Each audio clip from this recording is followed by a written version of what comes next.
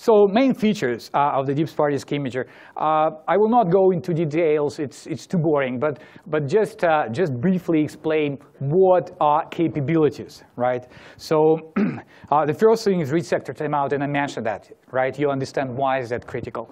The next thing is read block size. So basically the imager always has ability for you to set what read block you want to use. And it's a common sense, right? If let's say you know that drive has only occasional single byte sectors, you should not use like read blocks like 1,000 sectors, right? Because it will skip the entire 1,000 sectors. So you will minimize the size of the block. So when you're playing with the read block size, you know the pattern usually that goes for this particular drive, for your particular drive, and then you set that read block. So setting read block size is quite crucial. Then another thing, variety of implemented types of drive resets. DDI has 5 different types of resets.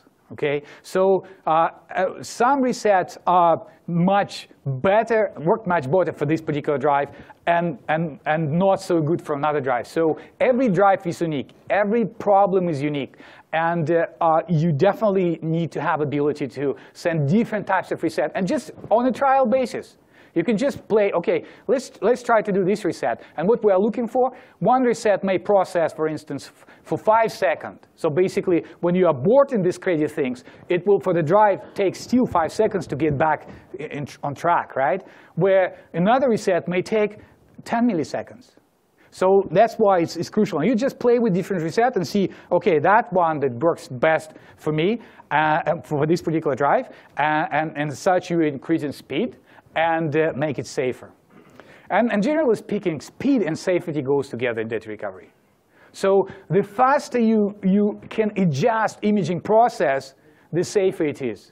It's just a general rule. Again, because of these crazy things that is happening behind those resets. Because when we reset, the drive is still struggling and doing something, right, and still to get back online. So safety and speed always go together. The more control, the more things you can play with while you're targeting data, the better, because you can adjust all those things to make it smoothly and fast. Variety of supported read commands and protocol modes.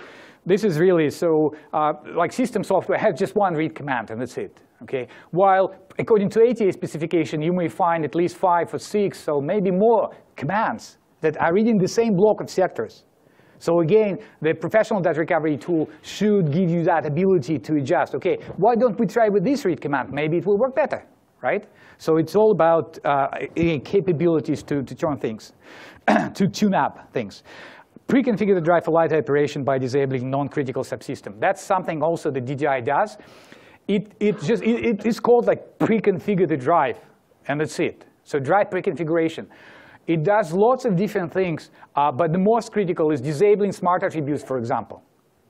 Because think about all these non-critical subsystems, when you're imaging the drive, they still work, right? As soon as the drive hits bad sector, it has to go to smart attributes and increment some counters or put some logs. And so what we're trying to do to find all vendor-specific ways of disabling everything that we can disable, right?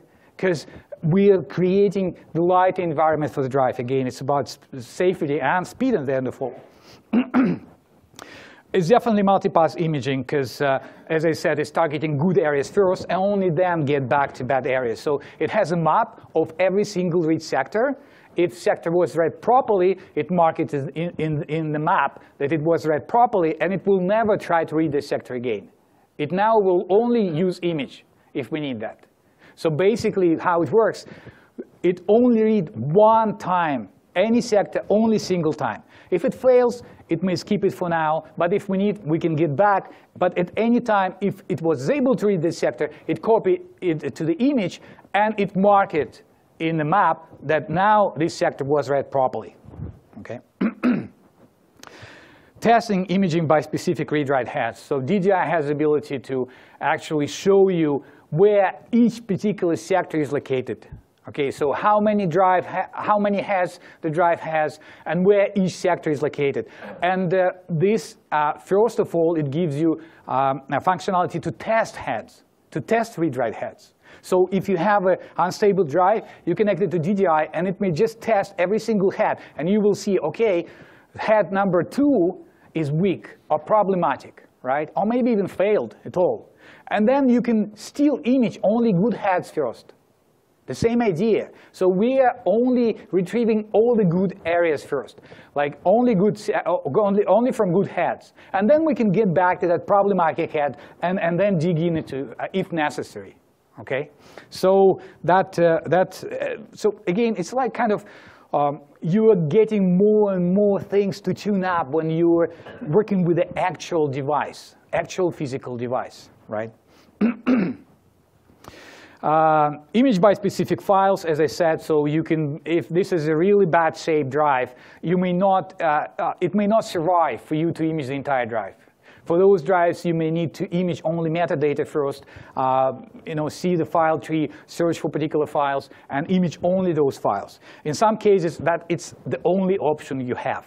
Okay? If drive is really in a bad shape and every single sector takes a long time, then there is no need to image the entire drive.